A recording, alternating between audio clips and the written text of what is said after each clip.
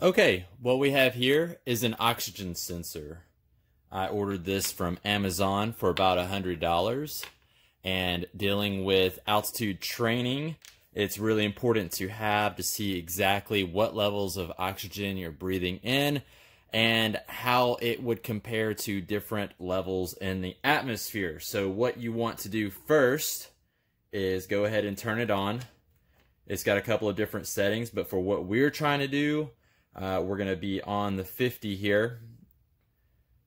Normal air, atmospheric air, is going to be about 21%. So we have a little pump here, and the pump, as you squeeze it, it actually pulls air in through this side, which is why there's a little filter. Pulls the air in, goes across the sensor, and then out. So you can actually hook this into whatever you're doing and pump it. So right now I am drawing air through and we're at 20.3.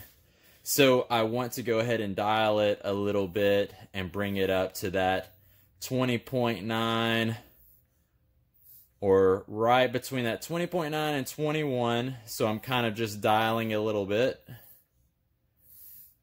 And there we go. It's kind of flip-flopping in between, which is exactly what I want to see. Cool. So as I pump this, it's drawing the air. Now what I'm going to do, I'm going to use my altitude tech generator. I've got it set on 12,500 feet. I'm going to turn it on, stick this in it, and pump it and see what this number drops to.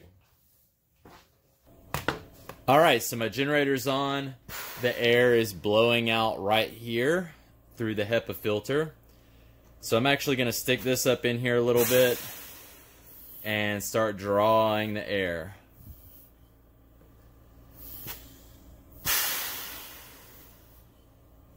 So as I squeeze this, it's drawing the air through where I have this connected in. The number represents the percent of oxygen there. In normal atmosphere, it's right there at 21%. The majority of your total volume of air out there being nitrogen, which I believe is 78. Then you have CO2. The machine actually draws the oxygen out to simulate an atmosphere that would put your body in hypoxia. So here's what we're getting right here.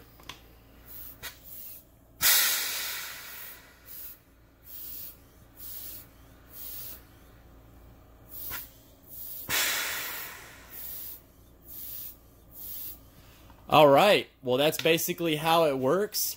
Thanks for watching, and I'll be using this device for other videos.